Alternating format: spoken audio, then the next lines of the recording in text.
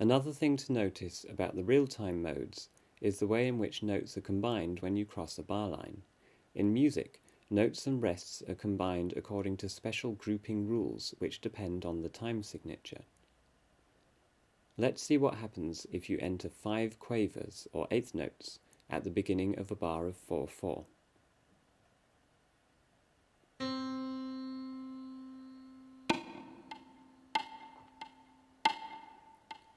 When you cross the bar line, 4 of the quavers are combined into a minim or half note, which is tied to the remaining quaver.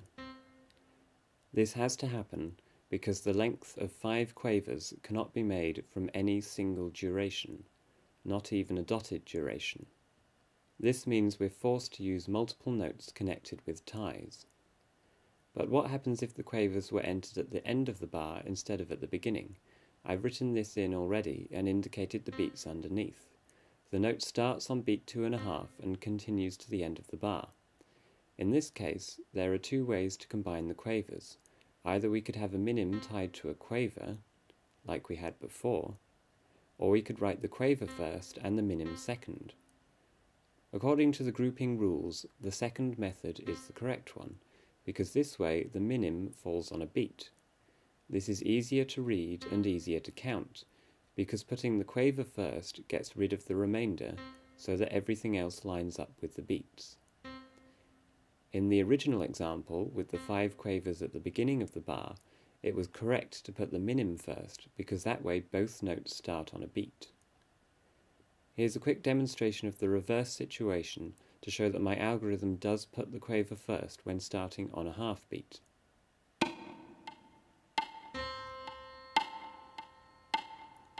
In this case, we were forced to use a tie because the notes couldn't be represented by a single duration, but there are other situations where the grouping rules demand a tie is used even though it's not strictly necessary.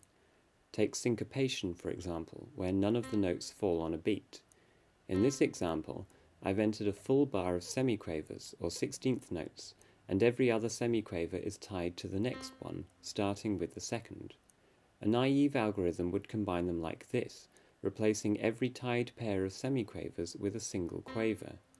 The problem is, none of those quavers fall on a beat, so it's difficult for a performer to keep in time if the notes are written this way. In this case, the rules say that the quaver that crosses beat 3 must be broken and tied, because beat 3 occurs in the middle of the bar and is a stressed beat. According to the grouping rules, a note is not allowed to cross a stressed beat unless the note begins and ends on a beat. In this case, the note begins and ends on a half beat, so it cannot cross beat 3 without being broken and tied. Of course, all 3 bars sound the same. Listen to how none of the notes fall on a beat.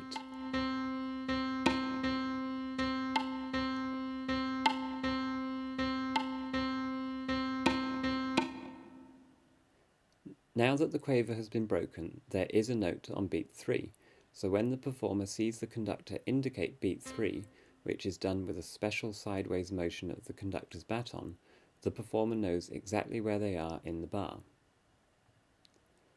The final example I've prepared uses a compound time signature. 6/8 is a compound time signature because the top number is a multiple of 3.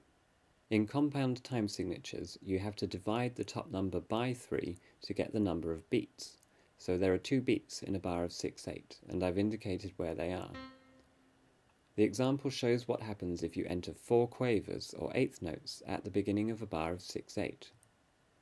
The 4 quavers could be combined into a single minim or half note, but actually the rhythmic grouping rules say that they have to be combined into a dotted crotchet and a single quaver. This has the same duration as the minim, but it indicates the start of the second beat. This is done because the rules say that the notes in a compound time signature are not allowed to cross a compound beat, unless they begin and end on a compound beat.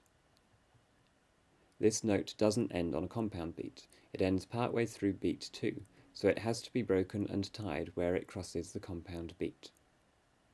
There are many other rules for rhythmic groupings, and there are also many exceptions to those rules and special cases that have to be dealt with.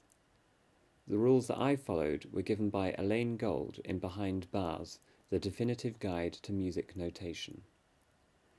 With lots of developers working on MuseScore's code at the same time, it's easy for things to be changed or broken accidentally, but I added test files to MuseScore's code repository to ensure that the rhythmic rules are never broken. This test file shows all the different cases for combining tied notes in 4/4. I added an option to the format menu called Reset Note and Rest Groupings, and this shows how the tied notes should be combined according to the rules. I did the same for the other simple time signatures 2/4, 3/4, and 5/4. And also for the compound time signatures 6/8, 9/8, and 12/8. So this is how the groupings are done in those time signatures. The final thing to demonstrate is multi-voice entry in real-time mode. Let's see what happens if you try to enter a chord, so multiple notes at the same time, but the notes within the chord are not sustained for the same duration.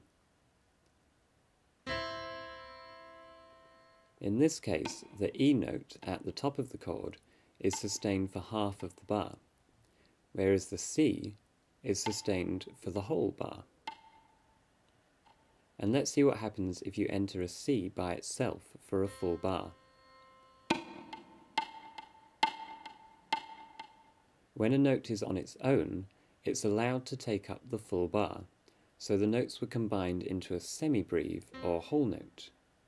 But the notation rules say that the notes are not allowed to overlap, so when there is a smaller note present, then the long note had to be broken at the end of the short note and a tie used instead. However, there is a form of notation where notes are allowed to overlap, and I've demonstrated it here. This uses a different musical voice for each overlapping note.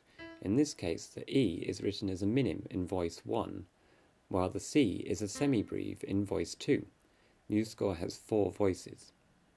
Within each voice, the rules have to be obeyed, but between the voices, you are allowed to have overlapping notes. I'll quickly show you how you'd enter this in step time mode.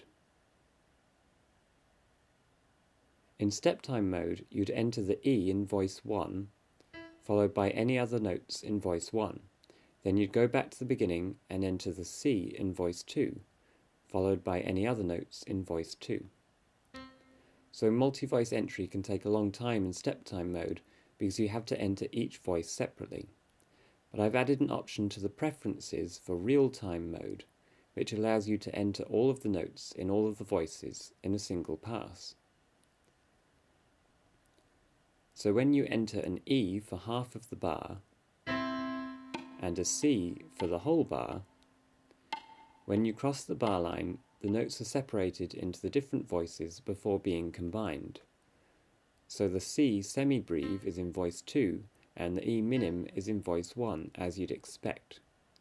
I've written the code for this feature, but it hasn't been merged into MuseScore's main code repository just yet, because there's still a few bugs, such as these extra rests in the higher voices. But once the bugs are fixed, this will also be available in MuseScore's main code repository. The voice separation algorithm itself is finished, and it works by analysing the notes in the bar and determining the fewest number of voices needed. In this case, 2 notes overlapped, so 2 voices were needed.